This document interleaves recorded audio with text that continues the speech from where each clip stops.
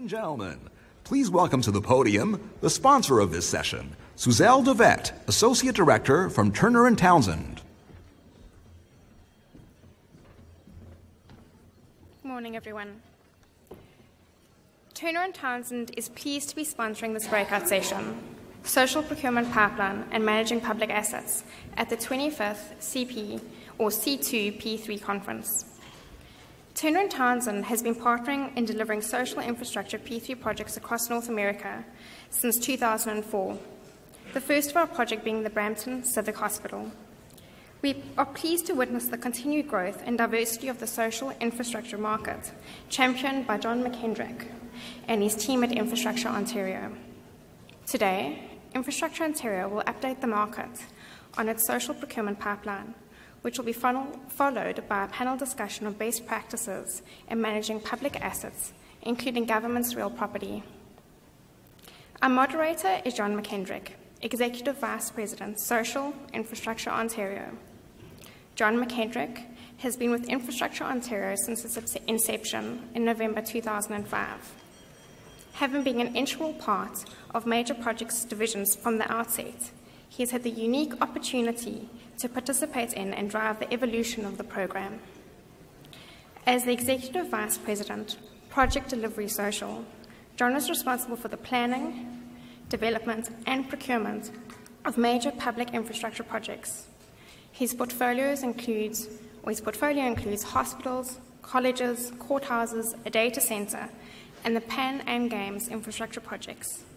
Please join me in welcoming John McKendrick.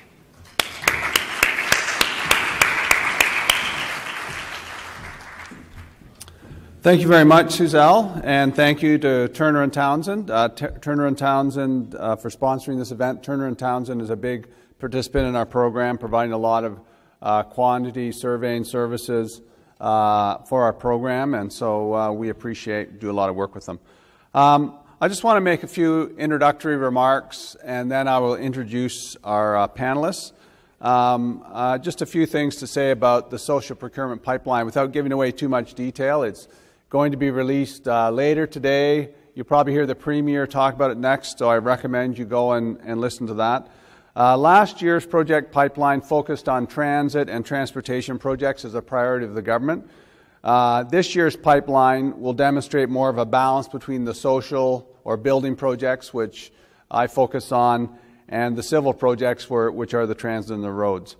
Some of the projects on the pipeline were previously announced by the government in other forums. For example, we've announced 3 new justice projects. There's a new courthouse in Oakville, the Halton Region Courthouse. There are 2 new detention centers, the Ottawa Detention Center and the Thunder Bay Detention Center.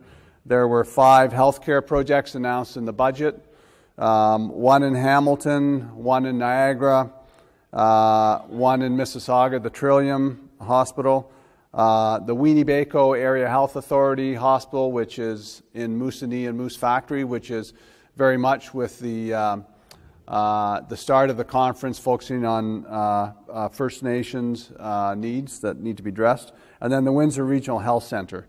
So those, you don't have a lot of details on them yet. There will be more details released today. And there are going to be more new projects announced in the pipeline today, but you'll just have to wait, a bit of a teaser there. They're going to talk about previously announced Regional Express Rail civil projects. We've got the Queen's Park reconstruction project out there involving the redevelopment of the McDonald block, which is going to be a design, build, finance, maintain project. This is going to be certainly an ambitious and diverse project pipeline, and we're moving ahead on these commitments. In fact, those of you who watch the market closely will see the indicators of the progress that is being made. For example, the program design and compliance architect for the Halton Courthouse has already been hired, and the request for proposals for the program design and compliance architects for the 2 detention centers is out in the market right now. In fact, it may even have closed. The Premier will have further particulars, so listen in for what she has to say. And once you've had an opportunity to study the pipeline, the then you'll realize that what we're going to talk about today is very topical. Whenever you talk about social projects, and particularly when they are design, build, finance, maintain, one of the big things that we face is, okay, that's great, we built them now. Now we have to maintain them, we have to operate them, and there are often a lot of challenges as you move from the completion of the project into the maintenance aspect of the project. And we've got quite a good panel here today to talk about that. So the first person I'm going to introduce here is Sean Wiley. He's the Executive Vice President of Asset Management and Realty Operations, and my colleague at Infrastructure Ontario.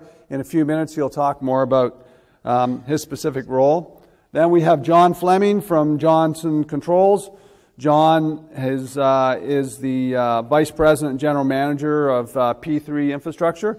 And then finally, we have James Paul, who is the President and CEO of Defence Construction Canada. So starting with Sean, I'm going to give each of them 2 to 3 minutes to talk about their specific roles in their organization. Then we'll get into the questions and have a bit of a dialogue. And then there will be time at the end for questions from the audience as well. They've already started coming up on the panel, so keep sending those questions in. All right, John, over to you. Thank you, John. Good morning, everyone. It's a pleasure to be here. As John mentioned, my name is Sean Wiley. I'm the EVP responsible for Realty Operations and Asset Management of the General Real Estate Portfolio in Infrastructure Ontario. The General Real Estate Portfolio in Infrastructure Ontario includes over 45 million rentable square feet, over 1 million acres of land, and over 5,000 buildings and structures that we're overall responsible for. And within that number of 5,000, we actually have 10 AFP or P3 projects in the operations phase, and that falls into my area of responsibility as well. In the session we came out of, there was some talk in there about commitment and managing the contracts through the life of these projects. And one of the reasons I was brought on in Infrastructure Ontario was initially to focus directly just on AFP projects, working with my colleague Bill Hepburn and his team. And really that was a commitment made by Infrastructure Ontario, and I think an investment by Infrastructure Ontario to making sure the projects are managed and aren't just, as it was mentioned earlier this morning, just put on a shelf or in a filing cabinet and to be managed on their own. Infrastructure Ontario, through Bert Clark and Aaron Corey and Marnie Dicker and my boss Tony Rossi made that commitment because they recognized, we're at a critical mass in DBFM projects. They need attention in the operations phase, so that's why they made that commitment to investing in my team. It was either that element of the commitment, or they recognized that John needed help in commissioning the projects to come across. Ooh, that hurt, Sean. But either way, they recognized there was a need there, and I'm happy to be here. Okay, thanks, Sean. And then John, over to you. Thank you, and good morning, everybody. I guess today I got 2 roles, maybe. First of all, Johnson Controls plays the M in the DBFM, so call us Service Co, Maintenance, a lot of different names, I guess, over the years that we call us. And I think, being the only one up here from the private sector, maybe I'll take on a different hat when the appropriate time comes as well. We're going to take some shots. You're going to take some shots at you guys. I think as for Johnson Controls, for those who don't know, we've been basically bidding P3 projects since they started in Canada. Abbotsford Hospital, as we speak about operations, is in its 10th year. That was our first project out in British Columbia. And since that time, we've managed to accumulate 32 projects overall. And I think we just have our 22nd one go into the operational phase. So quite a bit of experience, very good market share in this space. We continue to look forward, not just here. An interesting note for those maybe work south of the border like I do as well. For the first time, our U.S. pipeline is equal to our Canadian pipeline for FY18, which is the start of our fiscal year here in October, or last month. So it's interesting that we're seeing some of the ties today, and I know there's going to be some discussions about Canadian company, Canadian talent taking advantage of that opportunity. And I guess the last thing I would just say about, from the operational side is that it's important to think of these contracts, not just the day we sign them, but what it's going to look like in 30 years from now when we hand them back. Okay, thank you, John. James, over to you. So Defence Construction Canada is a federal crown corp that delivers the infrastructure and environment program for Canada's defence needs. Defence is our customer. We report to Parliament through the Minister of Public Services and Procurement, the Honourable Carla Qualtrough. D&D is the largest real property holder in the federal government universe, over $25 billion realty replacement cost. We do more than 2,000 infrastructure projects delivered annually, billion plus in expenditures. And what's unique about the defense side, and probably was part of why we were created over 65 years ago by Parliament, is the sophisticated and complex nature of defense infrastructure. So it tends to be 24/7 critical mission operational type facilities, nowadays high security requirement, remote aspects in the north. We also support all the global deployments, Afghanistan, current conflicts. We have staff in Erbil, Kuwait, Latvia, wherever the Canadian military needs infrastructure and environmental support. So that's really our mandate. Now, our interest in P3s is we've delivered 2 large federal P3s that have been very successful to date. So the first one's in its 3rd year of operating. It's the Communications Security Establishment Headquarters facility. I'm going to talk about that a bit later in the IT section, but it's a TS facility, top secret, with very sophisticated data requirements. We're also just completing the Shared Services Canada data center in Borden. And I can't announce any new projects, but I can tell you, we've done a market sound on another one coming up. I'm talking about P3s here. And also there's probably more than a handful in the business case phase in the Department of National Defense. So there's high interest by the federal government on not only the defense side, but on the civilian side to explore the P3 model. Okay, James, let's kick off by asking you a question. I know that, and I've heard this many times, is we talk about some of the current challenges of management in the operations phase. Is one that I've often heard is the management of IT infrastructure and building systems infrastructure, which is in many ways based on IT systems as we go through this. And really we're transitioning. We've got a group of general contractors who've built bricks and mortar, and now they're into being added to ask all these complicated, sophisticated IT systems into the building. So could I just have your thoughts on that? So. Sure, thanks, John. So yeah, I referenced the CSE example, and it's one of the largest, most sophisticated data centers in the country. That's their core business, right? So what's interesting in using that project as an example, the operating phase, if we think about it, right, that is the critical phase of these projects, right? Everything, procurement, construction, everything, it's all good and it's got to be done right. But in the end, the proof comes in whether or not you've delivered a facility that's performing to expectations and basically allowing you to achieve your mission critical operations, right? So as I said, we're into the 3rd year in that project, and I get what's important for organizations, and I think CSE partnered with us has done this well, I believe, but it's that cultural shift you have to have, right? To suddenly you're no longer the master or in control of all of the things that you always traditionally did. You're now relying on your private partner to do that for you, right? So if you were down to something as simple as HVAC systems, you're not going weekly to check the valves and the controls anymore. You're checking, is the air conditioning system working well, and you're relying on somebody else to do it. So in going into the operating phase, that cultural shift is absolutely key. And in particular, with CSE's example, right? It's one thing to say I've got my facility and all my support stuff now in somebody else's hands so I can focus on my core business. Well, the IT systems at CSE are their core business. So now they're relying on a partner to keep those running and working closely hand in hand with them. So, I think it's like all the things that are essential to the success of any deal, that with good communication, good collaboration, and focus on what are your KPIs and what's important. And in our case, we're only 3 years into it. We hold more than just annual meetings, but big annual partnering sessions where we bring all the players together. But through our governance structure, we have regular meetings at all the different levels that deal with with performance reports, issues that come up. So dealing with them quickly and addressing them and good communication, I think, is key. But you take the KPIs, for example. We started with a project that had over 300 very technical KPIs. And quickly we learned going into the operating phase. When I say we, I mean hand in hand. We're the contract manager. CSE is the user, the client here.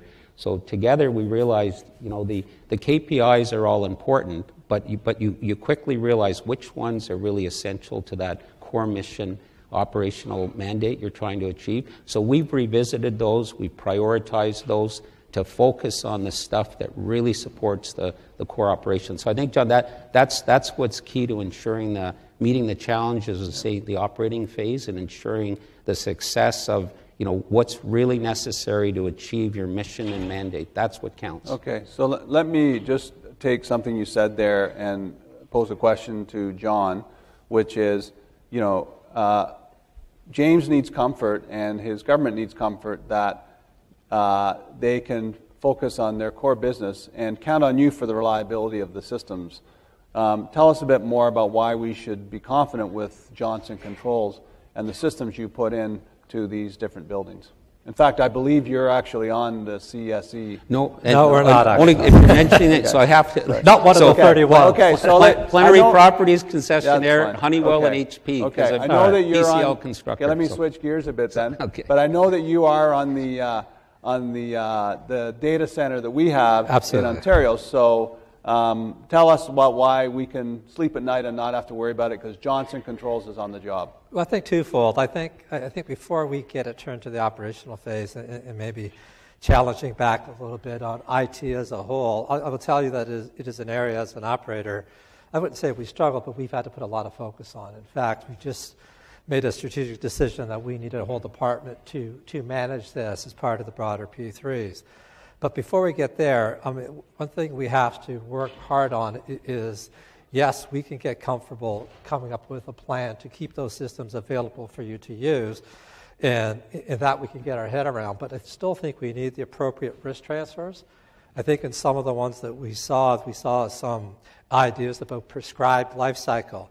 There was a contract that came out and said, you should change the cabling every 5 years. And we said, well, that's great. I'll make a lot of money, but it makes no sense whatsoever. That cable's going to last 30 years, so let's not make that a risk transfer, and let's talk about how we can put that effort towards the systems. And actually, John, what kind of disruption? I remember the project because I was on it too. We won't mention which one it was, but what would be the disruption if you had to go in from a construction perspective, rip out all this cable and put new cable in? Well, first of all, we probably would have had to put a total redundant system in, because how could we replace the system that's up and running and active?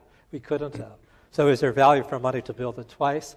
Probably not. I think the strategies around spare parts, in having a life cycle actual plan, and the interesting thing with IT, I say this a lot about life cycle, one thing's for sure, our plan's not right.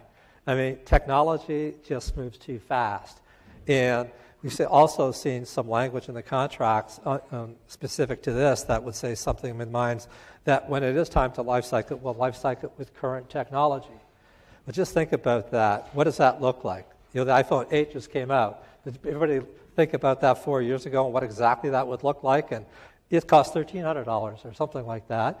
And, original phones was probably $300 or $400. Yeah. So it's a risk that we have to be careful about and try to understand what's the real intent of that clause in the contract, and is there value in that? In cases where there's not, make sure we take the process, we build out that operational phase that usually happens in the bid phase, if you like it or not. That's when you're making the plan, that's when you're creating those budgets. So I think it has to be a dialogue in, like a lot of things, operational. I think it's important for both public and private sector to remain flexible. Because one thing is for sure, it is going to change, and the plan we have today may not be suitable for those changes. While I just got you on the topic of IT, what do you think about, I know I have my own views on this, but about the heavy reliance and the faith people place in technology, particularly information technology systems in places like hospitals. I mean, it's one thing if I'm tapping away on my computer and the system goes down. I know, our own internal desktop systems go down and you can't send an email. It's no big deal. But what if you are dependent upon the IT system for staff security at a facility, or you could be lying on an operating table getting open heart surgery and the IT systems go down. It's one thing, I understand on the electricity side, they've got backup generators, but IT, a lot of this stuff is brand new and we haven't really tested it yet. So. But I think you can get a comfort level with it. I think it comes back to the risk transfer and who's responsible for what part of that system. But it does, as I just mentioned, comes back to planning it out. And I think how we approach this and how we make the plan really comes down from the project agreement itself. I don't think as penalties, as a revenue, which I'll probably talk more about later, but it's really there to create alignment. So when we understand what's crucial and what's important, it's our obligation to make sure we build something that we can have sort of that type of uptime, not that similar from our data center, which is a Tier 4 operating center. It's as important to some people as well. But you can, I think, build plants and accept this type of risk. But it is driven, and as you're writing these contracts and thinking about moving forward with them, it is driven by alignment. So we look at what does the contract say is most important, then what do we have to build, what spare parts, what redundancy do we have to do there, then we can get comfortable with it and realize that we'll probably stay out of the situation where we're taking penalties. Yeah, I just wanted to add on the technology front, and of course, IT is not necessarily part of every P3 deal, right? So I guess depending on whether you've got the courage to bring it in or whatever, but the opportunities to, say, innovate are probably greatest if IT is part of it. Otherwise, other systems, environmental controls, everything. But I think, you asked about how important and the reliance. So technology today, of course, is the enabler of everything we're doing, right? I was at a conference last week speaking with some engineering, computer science students at University of Ottawa, and it was interesting. They all walk into the room thinking, I really want to work at either Google, Apple, that's their list of companies. And the presenters at this conference were from companies like Sun Life Insurance, NASDAQ Stock Exchange, talking about how they're using technology. And I thought it was great because the students can see, in the end, there's the sexy names that they all know about, but the reality is all businesses today are making significant investments in how technology can be an edge to success. So I think it's a given. It has to be there. But when you look at, say, our 30-year deal, say, on CSE with the IT, so we just have to look at what were computer rooms like 30 years ago. I was just working then and saw those rooms versus today, and then try and imagine then over the next 30 years as we life cycle what is basically a defined performance spec and capability. But even the rooms we created in the CSE facility with all the backups and the air systems and the power requirements, in less than 30 years, is that all going to be running on a watch? And then do you need those big rooms, or do you just fill them with a whole bunch more smart watches? Okay. So I don't know. We got to give Sean a chance to get in. I just want to maybe add, and I'm encouraged to hear that people like Johnson Controls in the service side of the business are investing in resources in-house. I like to say that I think if you went to some of our service providers and said, we have a facility this big, this many square feet, how many technicians do you need to run the boiler room? And they could do the math in their head and give you an answer in about 5 minutes.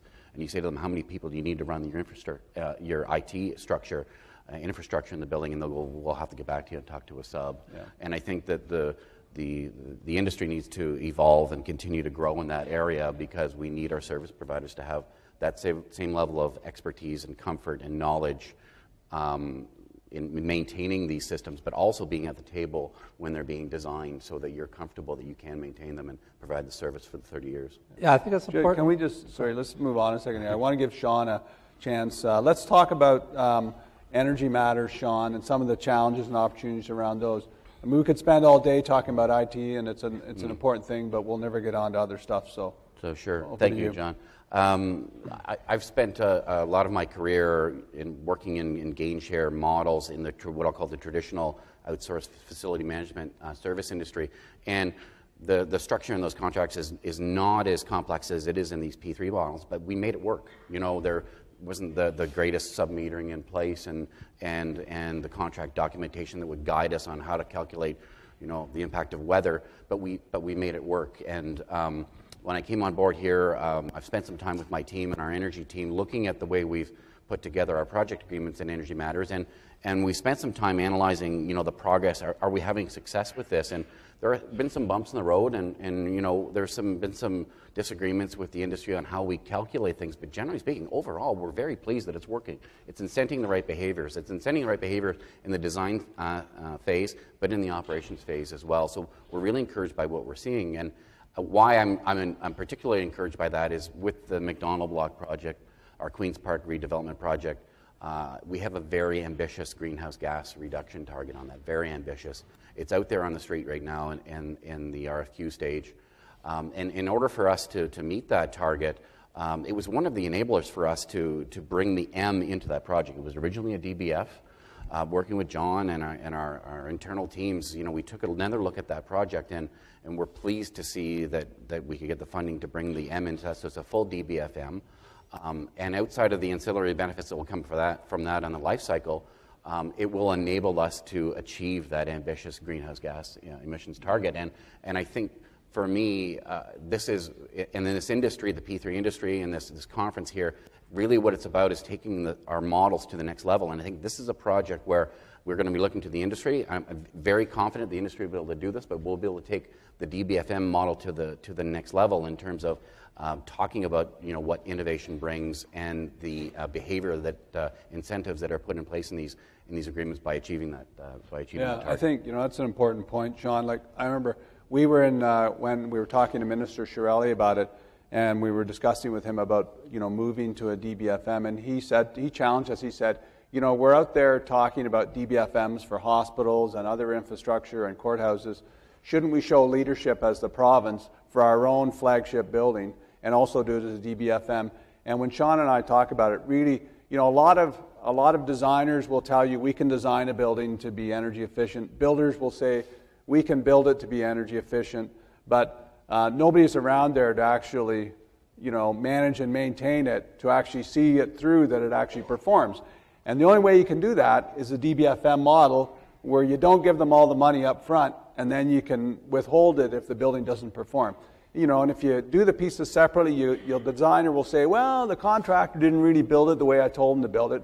And the contractor will say, well, what the designer gave me wasn't really buildable.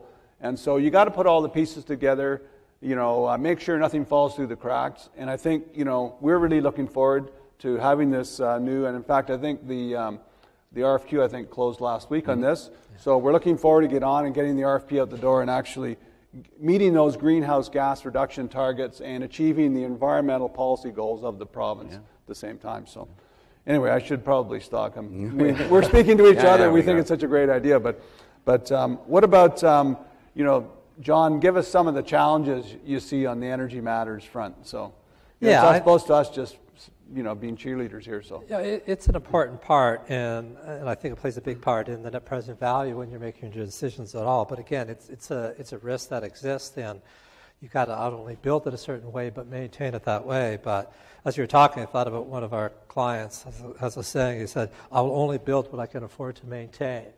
And when he was talking about that, he was including energy. So you can go and you could build something to the greatest energy level, but if you don't put the effort to keep it there, it's not going to stay there.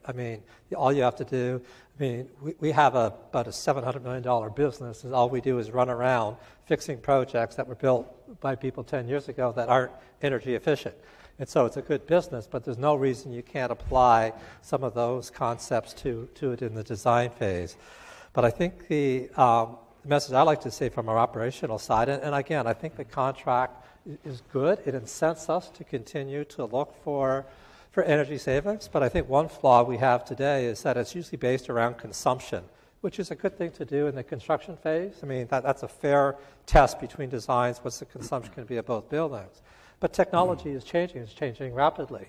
Distributed energy storage is going to be a big thing, especially in this area, in Toronto. Because of global adjustment, there's some great revenue enhancements that the hospitals and others can get from these projects, but the contract, the way it exists today, doesn't change the consumption. So my message would be is remain flexible as the market changes around us. Let's sit down and talk together. We can adjust what we were given with to start with based on some of these things that are maybe outside our control, but still take advantage of them because you can save real dollars, not just consumption. Okay. Thanks, John. Sean, let's go back to you again on the Queen's Park reconstruction project, or as we call it internally, Mac Block. You've got a multi-tenant. You've got all these ministries in there. You've got ministers' offices in there. Of course, trying to tell a minister's office they have to do something, doesn't always usually go over very well. In fact, because as far as they're concerned, we work for them, not the other way around. And so you're going to have a bunch of challenges here with all these tenants and the different tenants and strong-willed tenants. Tell us about, what challenges you're going to face and how you're going to deal with them. Well, I see a couple challenges with this project. One of them really, I think, is independent somewhat of the AFP or P3 model. I think that really is we're moving 4,000 people out. We're actually in the process of doing that now. We're moving 4,000 people out, going to hand the building over to John. And then we're going to move 4,000 people back in. And under any type of model, that's going to be a challenge. So really, that challenge is something we'll take up with our service provider. We'll build some things into the contract to make sure that's obvious and evident in the type of service provider we want to see on the project. But ultimately, we'll work closely with them as we do on all transitions from construction into operation and make sure that goes as smoothly as possible. Sean, I just got to tell you, I appreciated your comment earlier. Sean and I have this friendly back and forth because he's complained to me about I didn't properly finish off some of my buildings before I turned them over to him in the operations phase. And he's actually right. Sometimes the truth hurts. And I just wanted to tell, if there's any contractor sitting in the audience there, there used to be a time in the past where we would, we call it carve out or defer some of the scope of work that was in the main contract. We strongly advise against that anymore. We want fully commissioned buildings, fully working buildings that before we turn it over. Otherwise, I'm going to have Sean all over me about, why I'm not doing my part of the job to give him something that works from his perspective. Yeah. First of all, it's hard to get the contractor back in to finish the work once you're into operations phase. And secondly, it's you'll always have these operational problems as well that you don't need to deal with when people are actually trying to deliver the service they're supposed to. That's a really good point, John. And I think it goes back to this project. This project is very unique in the fact that there are 15 ministries. It's primarily an office facility. It's very different than all of the other DBFMs we've done within the general real estate portfolio and even within the broader portfolio we have with the hospitals. It's 15 ministries, it's offices. The other project we've done are courthouses and detention centers and hospitals, and they're usually a single tenant, a single organization that you're interfacing with, and really they're special use. And a lot of the payment mechanism has been set up, based on the importance of availability, tying the life cycle and maintenance together to availability. Of course, that will be important. Availability will be important within this facility, but I think there'll be an even greater emphasis on service and quality. So that's something we'll be looking at in our documentation is on this project. Should we maybe shift the balance in the PayMac towards service and quality and a little less on availability? We'll be taking a look at that. Okay. Maybe, James, I can go back to you on just to talk about, what kind of problems or deficiencies, are there things that have been kind of lingered on that I know we've had challenges at Infrastructure Ontario with those kind of issues. Are you seeing those kinds of things on your P3 projects, or, most of them work okay, but then you've got some where we just can't seem to fix problems and they go on and on, so. Yeah. Well, again, we've got an experienced set of two, right? Both projects have gone very well, but I think some of those issues are common even in other forms of deliveries of major capital infrastructure projects, right?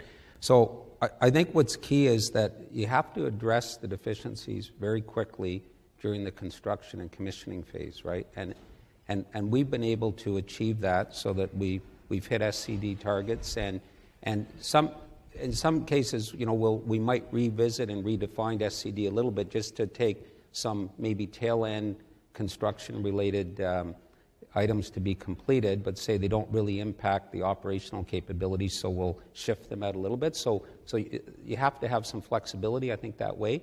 But for the most part, I think it's just about managing your contract well, working well in partnership, and then addressing them very quickly and getting them done. So part of our internal discipline on any type of project delivery is we don't let issues drag on and become things that, because we all know that the longer you take to solve it, the less the interest and parties are moving on. So we just don't let that get there. What about John? Would you like to say anything about this? Yeah, I think it's an important topic, and I think hitting substantial completion shouldn't be a milestone. It's a major event, and it sometimes doesn't get the attention it deserves. You can imagine we start off, we set out a plan, we have a plan, we think this is what it looks like on day one of operations. Then you find out day one of operations has 200 construction people on it. And we've got to try to manage it, and we're getting measured and tested on delivering the operations with all this extra work going on. And we've even, through our experience, evolved that right into warranty management as well. It's sort of a different part of the operating phase that has to be treated a little bit differently. Our experience, for the most part, has been good, but I think the most important part, if there is some kind of substantial completion agreement, that it's got to be fully understood by both parties, because sometimes they're rushed, everybody's under pressure to get to those deadlines, and there's some assumptions could be made by either side. Sorting out those assumptions later on is extremely difficult. So I think it needs the time it deserves when we decide to go substantial with that punch list still outstanding. Yeah. Can you tell us, like, John, when you enter into one of these contracts, what do you do to make sure, like, obviously we say in construction that the cranes and machinery and equipment don't build infrastructure, people build infrastructure. It's all about the people. And so what's your advice in terms of building the right relationship, to make sure that the transition from construction to operation works smoothly? Obviously, I have to do my bit on my side, but also then what do you do to make sure it keeps running smoothly and making sure everybody's on the same page and has the right expectations?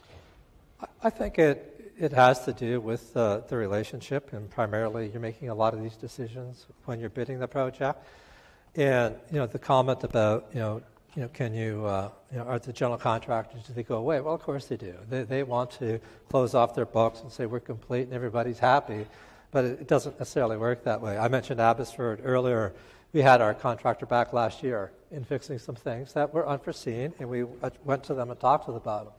So our approach is obviously we are at the. I'll never forget the first projects we did. We'd show up at a design meeting. People say, "What are you doing here?" I said, "Well, we've got to run the place. We have to be here." And it took a while for them to accept that. And engineers look at us saying, "Well, maybe we should look at doing that differently." They look at us with two heads. And, well, what are you talking about? Yeah. But I will tell you, we've come a long way since then. So now, thankfully, we're invited to that table. Mm-hmm. And not just to bring a benefit to it, because I say some of these energy facts, we can bring a lot of value to some of those decisions by running NPV, categories in. For those who know some of the details of the project, guess what? Low-cost construction doesn't always win the job. We can have operational savings make up for that higher cost, and it can provide that value. So I think it's key to be at the table. And then also, we typically would have an interface agreement with that general contractor, so they understand what our obligations are and what the impact on their decisions are to obligations. I think overall that's worked out very well for us. I find it discouraging when I hear. Sorry, I find it discouraging when I hear, and they're older stories, but when you have to be invited to the table or push your way into the table, because my expectation is you're absolutely at the table, and any of the operators out there or service delivery organizations in the business, it's my expectation that you're absolutely at the table, not only in the design phase, but during obviously the deficiency stage, the commissioning and deficiency, all the way through, because they are going to hook up their trucks to those trailers and pull out and move to the next project. That's their job, but we need to work as a combined team to make sure that we get through the deficiency stage. Absolutely. James? And John, just as quickly, I just wanted to reinforce what they're saying. So I mentioned these partnering sessions we hold annually, so we've already had 3 on a 3-year O&M deal, right? So we start with, strong messages about what are our overall goals and objectives here, and then we move into roles and responsibilities, right? I think that's the key part. And when you think, we've got 25, 30-year life cycle deals, but we know the same people won't be there for that full time, right? Yeah. So as new people come into the management and involvement in the deal, do they really understand what you all agreed to just a couple of years back and what you're trying to achieve? So we start with that, even we have 50-plus people at full-day sessions on these, right? So everybody, all the partners are involved there, right?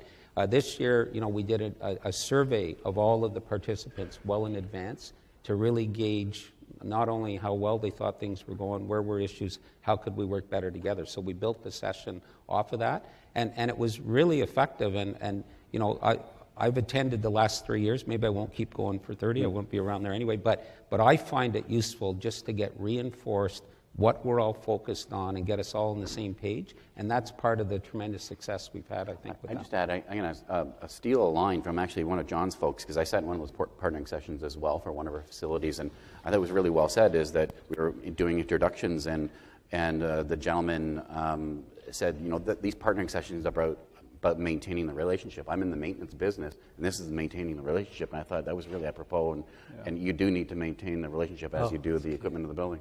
Mm-hmm. John, just you briefly mentioned talking about the contractor's going to finish and their truck's going to pull out and they're going to leave. So that kind of leads us to another issue, which is oftentimes over a 30-year relationship on these contracts, we have provisions in our contracts, I know, to allow equity to change hands. And, you know, there could be some very good reasons. It's because if you're a contractor, you want to redeploy your equity into another project and you're not really in the maintenance business or whatever it is. Anyway, this is really directed to you, Sean. How do we know that the public sector is going to get treated fairly in these types of arrangements when equity does change hands? Well, there's a lot of provisions in the contract, obviously, that guide that process, John, and I've facilitated a number of those equity sale and transfers. I haven't participated directly, but our transaction finance group, our transaction legal group at IO has managed a couple in our portfolio. We've helped a number of hospitals as well as MTO on a highway recently. So the expertise is within our organization, and we're only a call away, so we're absolutely happy to make sure that it's done fair and equitably, and that the taxpayers are getting best value. Yeah, and just for if there's any hospitals or others who we've helped outside of the Infrastructure Ontario, the service is free, and it's Divya Shah is our SVP of Transaction Finance, and she would be happy to help you if you get any of those requests. Maybe now I think it's time to switch to some of the questions we've got coming up on the infrastructure. That are coming up in the panel that people are sending in. So the first one, geez, it looks like a hard question. It's a lot. How will you coordinate with the Federal Infrastructure Bank? So I'm tempted to be mean and pass this one over to James because he's from the federal government. Yeah. No, I wouldn't be fair. Well, hang on. We got another one here. Let's defer that one for now. That's the easiest way. Well, John, you know what we could do is we could ask the chair when she gets up to speak later today. Yeah. Okay, let's hear. Some criticisms of the DBFM model include that the financing by private sector increases the cost of projects, adds time and complexity to the transaction, and makes project variations cumbersome and costly during the operating period. While financing also brings discipline and governance, recently Ontario were exploring a DBF plus M model, but it did not materialize. Does the panel have views on whether there is a future for DBF plus M or DBM/DBOM models, and if so, under what kind of governance? So, I don't know, Sean, do you want to? Well, the DB... I can help you with this Sure, one. I'll jump in first. The DBF plus M is something that we explored in Ontario, and to make it clear, the DBFM model itself is not going anywhere. We're a believer in that. It's a cornerstone of our approach. This was really designed to, how can we take the DBF model, which is in projects that are really designed to be and intended to be a DBF, how can we add a maintenance component to that so that we can have some of the benefits of that? And there was tremendous debate in Infrastructure Ontario on that model. We looked at it for the McDonald Block project. It wasn't the right project at the right time. And I think it's something that we'll continue to explore. And again, it'll be on projects that are deemed to be DBF. And is there some way we can add a maintenance component of that and some of the benefits to it? So stay tuned, and we'll be continuing to look at it. I think and I remember, because Sean and I were in there for many of those meetings that we had on that.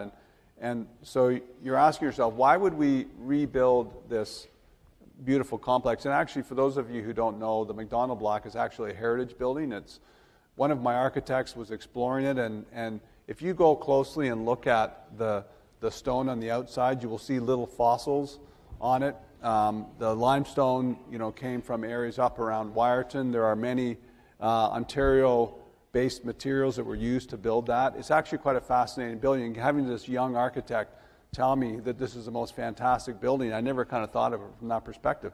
But just getting back to the DBF plus M, we started asking ourselves, well, we're going to build it, and then are we just going to let it deteriorate again, or are we going to try and do something to keep it in good shape? And as the minister said, show leadership on this. And when we started asking ourselves about the M, we said, really the power to maintain something is the ability to withhold money when people don't perform. And so it wasn't clear to us, if you disconnected the F from the M part, the plus M part, that you would have that leverage to be able to make those things happen properly. And maybe I could ask you, John, because we went out and we did market soundings. I'm sure we talked to you guys, John. We talked to contractors, and we had a lot of pushback from some of the contractors who said this doesn't make sense. And so, John, you must have some views on this. Yeah, I do, and they're biased. I'll admit it up front. But I think it is a value proposition, without a doubt. What we just talked about is being at the table. And I like to think, when you break it down, we always talk about the consortiums are bidding projects. But ultimately, when we get to that phase, we're often the owner's rep. I mean, we have an expertise that we could bring to the table. They build one building every so often, and we're involved with this on a regular basis. So there's certainly some value we can bring to that table. And we are seeing some different models, but I think the biggest downside would be, ultimately, if you do a DBF, you're likely going to go for a low bid, and that's who's going to win the contract. Now, we can price and maintain any of the three buildings that get designed, but they're all going to have obviously very different costs, very different life cycle budgets with it as well. And it's kind of interesting that even in jurisdictions that I'm responsible that don't have the legislation to do P3s, we're starting to see contractors use this as a tool to differentiate themselves. The new buzzword I heard recently was called outcome-based construction. And so what they're trying to sell to their clients is, we're going to make sure what we build will perform the way we said we're going to build it.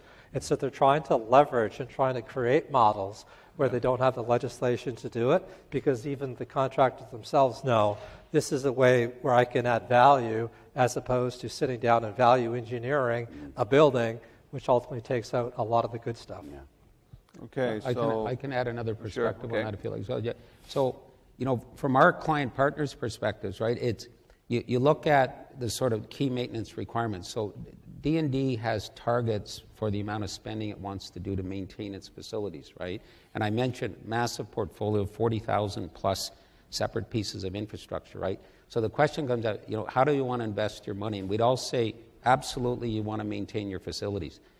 We have a huge combination of newer and very old facilities, right? Some, everybody would agree, should be replaced, but then it's not an unlimited pot of funds, right? So we do a lot of maintenance-type contracts for the right type of facilities, and our client partners have to decide what's key to supporting their operational requirements and what isn't. And they also want to maintain some in-house capability, because even when we're deploying Canadian forces, you need to have skills that can meet all those needs, right? We don't deploy contractors. That's done by the forces. The last aspect I want to mention, it's an interesting part of, if you're looking at a given facility, you would say, we just built this beautiful facility, let's maintain it. But think of it in terms of management of a massive real property portfolio, right? As you identify projects that get the committed funds either through a P3 model or FM or whatever for the maintenance, right? What happens to the rest of the assets that you're having to maintain? And what I'm getting at is, in any limited budget scenario, right, there are times when you have to adjust, and often maintenance and repair is an area that's hit. I'm not saying that's a good thing, right? And it doesn't mean you go to zero, but maybe instead of hitting your target of 1.4% spend on realty asset value, you take it down to 1% temporarily. But what ends up happening is the assets that were lucky enough to get picked for these types of models, right? You can't vary the spending there. Johnson Controls still has to get paid. So you start borrowing even more from all the other infrastructure. So then you really have to decide, what is the best approach here? You can't just favor some over the other. So that's the holistic view on management. And that's one of the challenges in trying to make the right decisions on what form of procurement model to use. So, John, I want to add something to that, and I applaud the McDonald Block project. For those who've heard me speak before, I think the value that a lot of people in this room can come to existing buildings. Design, retrofit, finance, maintain. As you said, not every building should be replaced or totally done. And we see, you'll see them, building operations, people try to tackle this sort of one PO at a time. I'll do a little bit of energy, I'll do a little bit here, and then their budget gets cut and they can't do it.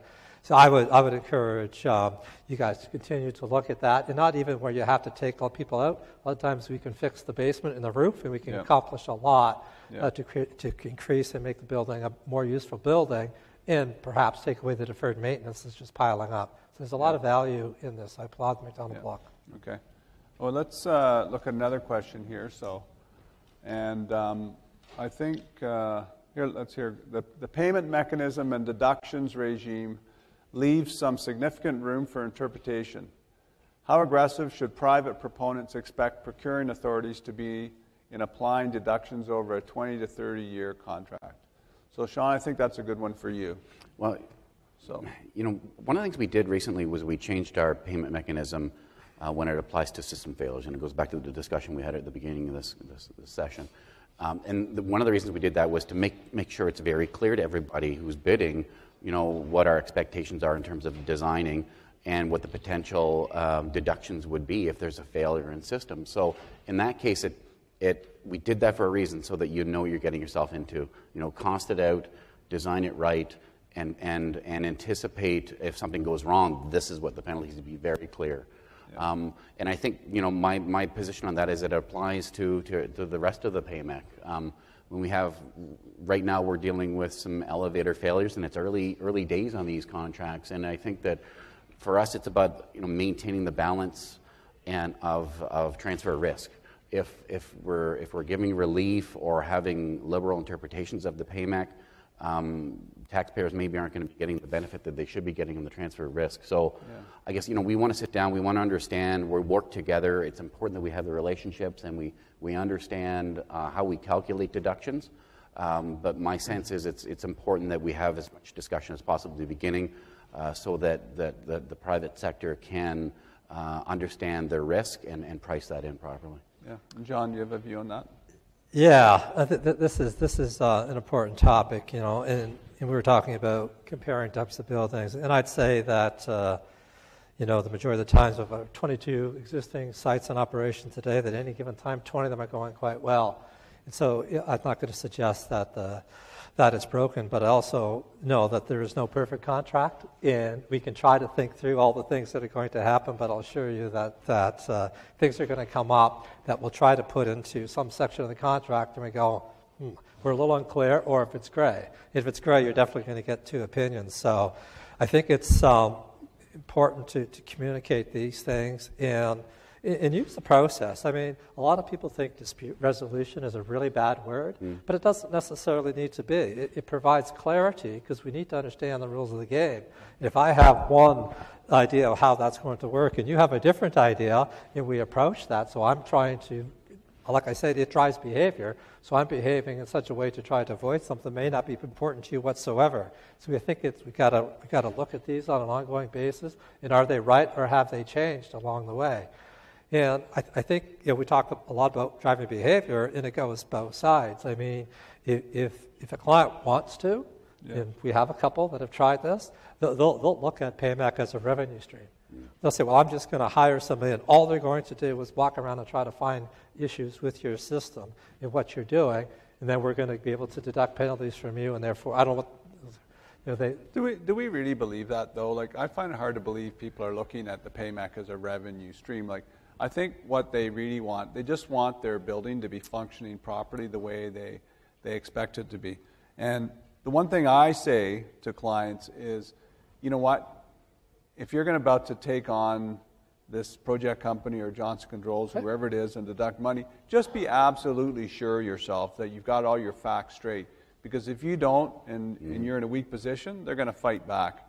And so, I don't know, So I qualified it by saying that at any given time, 20 are working quite well, and that's what happens there. Yeah. When you break down that communication and you start seeing behavior in basically, you got to remember these contracts, they take the money first, we talk about it second. And so, we self-report and they say, we don't think that's right. They come up with a different deduction. Now we're not paid. We can't stop work. We can't do nothing. So we've got to go and have that discussion. Was it calculate right? Sometimes it's a math problem. Oh, it's as simple as that. Somebody made a mathematical error. It's fixed and we move on. But sometimes it does come to interpretation and what that meant. Systems that you talked about. If your Wi-Fi is down, is your whole hospital down? And so therefore it's a total unavailability payment, which costs us, $400,000 probably a day to do that. So you just have to understand what the rules of this game are, know what they are, and if they're not working for either party, don't just sit there and say, well, penalty, penalty, penalty to get your attention. Sit down, find a solution to the problem, and if it means going back and suggesting amendments to the contract that correct the behavior, then that's the approach I'd rather take. Yeah. And that's what I talked about earlier in terms of revisiting the KPIs that we had. We all know it's very tough to amend a PA formally, right? But I think the understanding of the parties for applying the ones that really matter. So in our case, any KPI that's supporting the mission critical operation, we absolutely would levy the penalty. And we've been successful because, for example, CSE has never had an interruption in the availability of the IT system operation, which is critical for national security. On the other hand, we had KPIs that said, every Monday morning you must deliver this report, by 8 a.m. or whatever. So if that report that really is not that critical and nobody even really looks at it in the first place unless there was a big problem, was 10 minutes late, should we levy a penalty? So we've pulled back and said, no, that doesn't make sense. So I think, but that has to be a constant process, right, of revisiting. And so we intend to make KPI review, a top priority always in the relationship. Sometimes we almost laugh when we get the original KPIs. Thou shalt answer the phone in 2 rings. Mm-hmm. How many rings did it used to be before you had a P3 model? Exactly. Or you look at, you have to show up in 5 minutes and it takes you 25 minutes to cross the campus. You have to, what do you want us to do? Put somebody, so I think it's important to make realistic KPIs that are manageable. Otherwise, you're paying for something you don't really need. Yeah. Okay, let's go to another question here. So what is the plan to help municipalities who lack an infrastructure in Ontario procure and manage critical social infrastructure on a P3 basis? I don't know, maybe I'll start this one off. It's less of an operations phase and more of a general advisory phase. Our CEO at Infrastructure Ontario, Aaron Corey, often likes to say, one of our corporate objectives is to grow your impact. And his view is that if the infrastructure is critical or important for Ontario's well-being, then he's happy to get into a relationship with the municipality to help them. And so I think the challenge for us at Infrastructure Ontario is that, and we do work with municipalities. We're currently talking to the City of Toronto about the George Street Revitalization Project. This is a question that was also asked by Michael Fenn in his report that he published recently. We worked with Ottawa on the light rail transit. And what I find, though, most of the time is a lot of municipalities don't want our help, but we're willing to help if you do want us to. The one thing we would ask, though, is that we have certain ways that we want to approach business, and we kind of view our approach as a holistic approach. And so if you want to change stuff, it doesn't always work for us. And so we want to set some ground rules before we do get involved, and then we want to follow those ground rules. We're not going to help or put our name or our brand on something that is really substantially different from what we had originally anticipated. Maybe, Sean, do you have anything to add to that? Yeah, I mean, in the operations phase, we've invested in developing a whole set of training tools, process procedures, training documents help our hospital clients kind of transition from construction through to operations, and we're there to help them out. We've taken those same training documents, and in fact, John just mentioned we've been out to the City of Ottawa. In fact, I've been there twice with our transaction finance, transaction legal teams to present that training to them and those tools. So yeah, we're there to help, and it is part, as John said, is part of our overall mandate and one of our goals to continue to help the municipalities. Okay, I got another question John, here. can I just add? I just want to give a big shout out to IO for recognizing that there's transit issues other than just in the GTA. So thank you for helping us get our next fall launch on time, on budget, right? So. And we're working on other projects in Ottawa too. We're working on a hospital out in Hawkesbury, the University of Ottawa Heart Institute.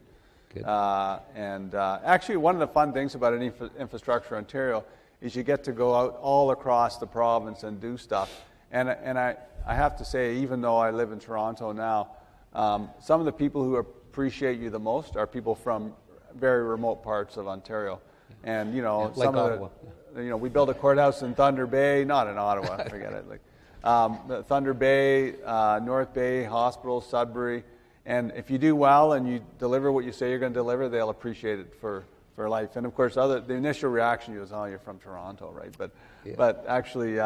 I'm from a small town, too. I think most of us come from somewhere else, and so it is good to help them. John, maybe of interest that I mentioned our U.S. pipeline. I think probably 30-40% of that is municipality.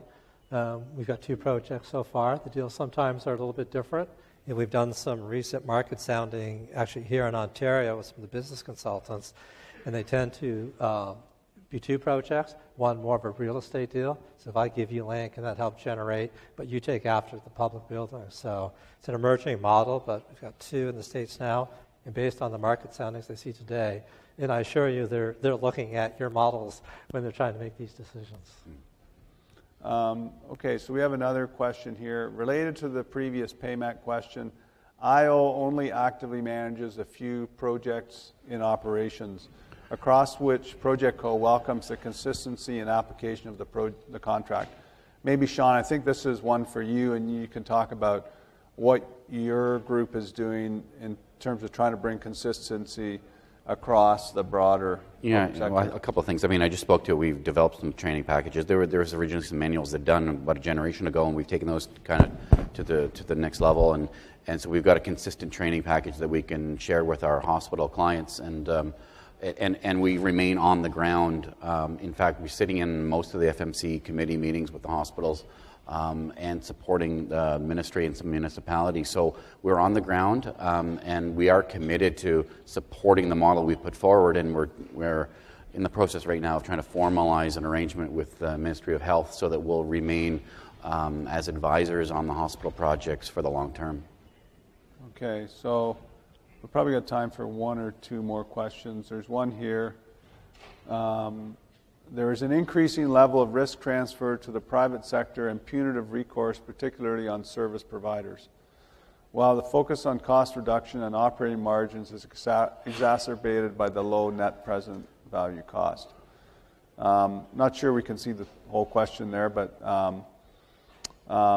Sean, is that ringing a bell with you, or John? I'll pass it over to John because he's obviously closer and he's pricing these things out. But I have to say, some days I feel that the service providers are alone on these, and it really is a consortium that we're looking to on these projects. You don't want to decades later bring back the construction provider, but we look to Project Co to play a leadership role along with the service providers and the lenders if necessary as the consortium to make sure that the transfer risk is held within the consortium itself. Well, I'm not sure about the statement being punitive. It is if it's important. Like I said, I think the contract should be built in such a way to drive behavior. So how are you going to behave at operating phase? And so you kind of make the rules no different than your demerit points on your license. They don't want you to speed. If you speed, you get caught. You're going to pay the fines. So I think understanding the rules are key. But if they are punitive, you just need to know that the operations people are going to have to price it.